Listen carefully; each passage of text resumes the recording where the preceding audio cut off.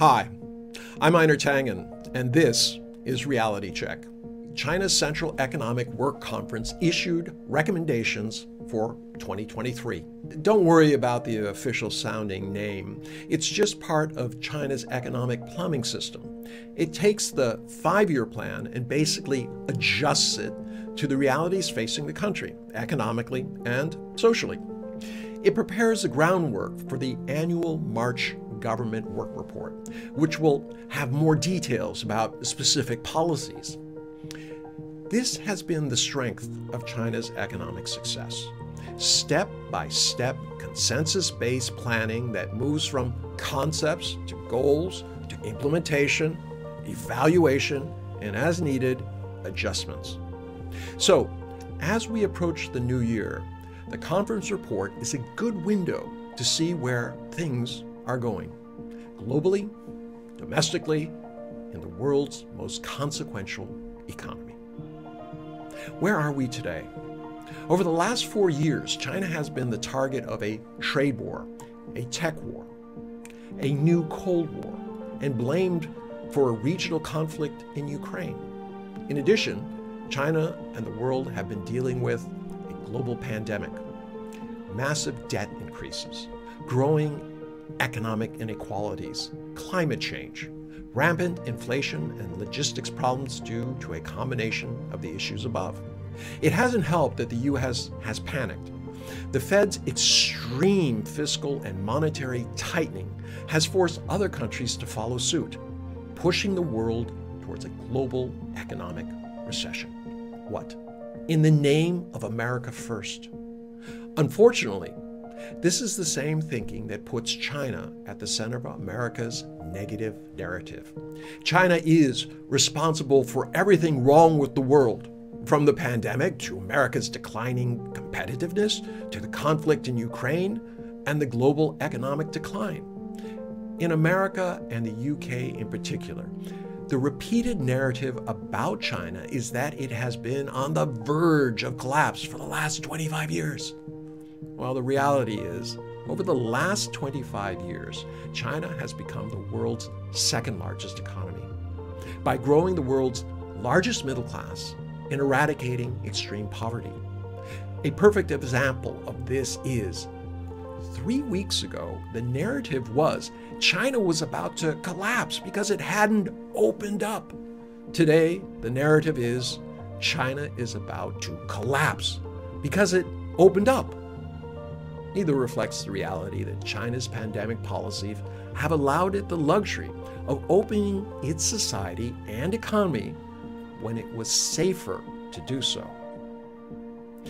The problem for Washington is China's success is a challenge to the notion that only liberal democratic capitalism is a legitimate social, political, and economic model.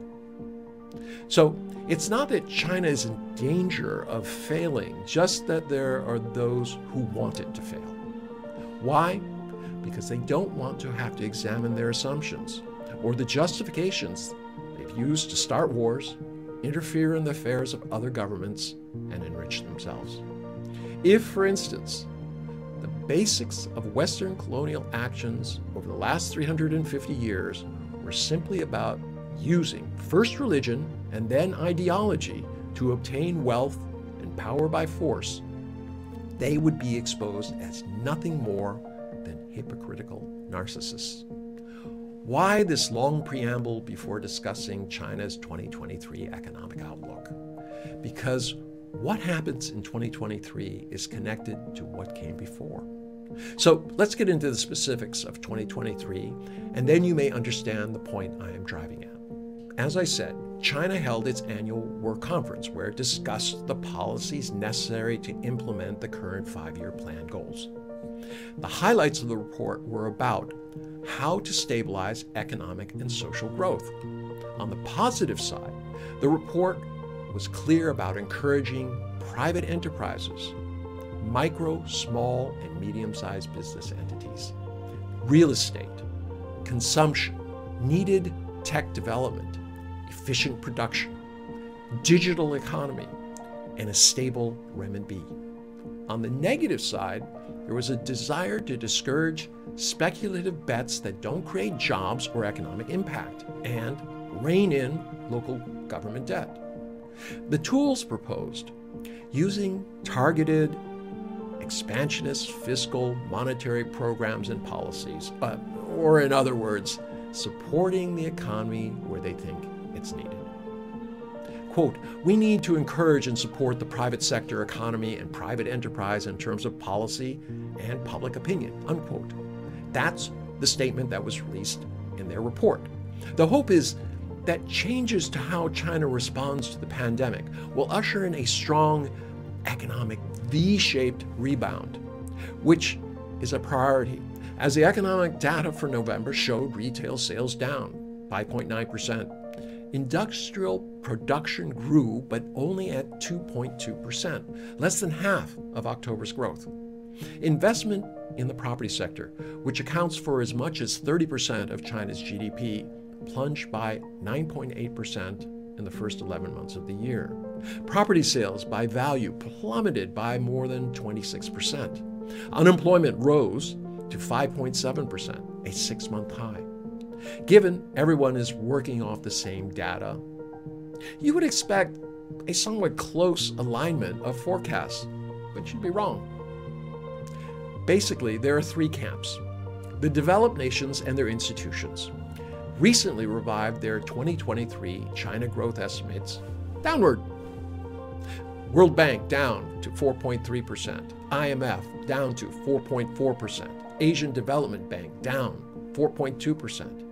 A fairly tight set of economic target groupings.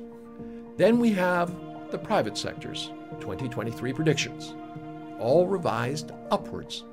The Economic Intelligence Unit up 5.2%, Morgan Stanley up 5.4%, Goldman Sachs up to 5.2%, PwC up to between 5 and 6%. All of them cited the faster pace of the reopening and continued stimulus measures in the conference report. The last group are the usually very conservative Chinese economists who are predicting a major turnaround.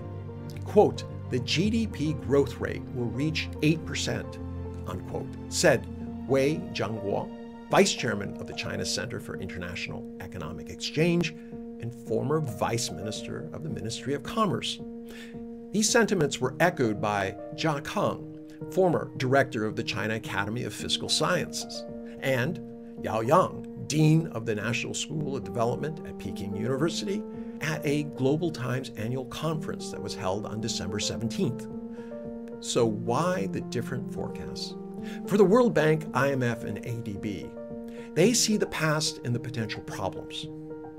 Worsening U.S.-China relations, U.S. containment efforts like the October Biden administration export controls, banning Chinese companies from buying advanced chips and chip-making equipment without a license, the restrictions of some U.S. citizens or green card holders to be involved in the development or production of chips at certain manufacturing facilities in China.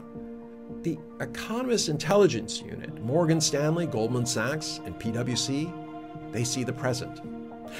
The change in COVID policies and the conference report policy indicators. The Chinese economists see the future.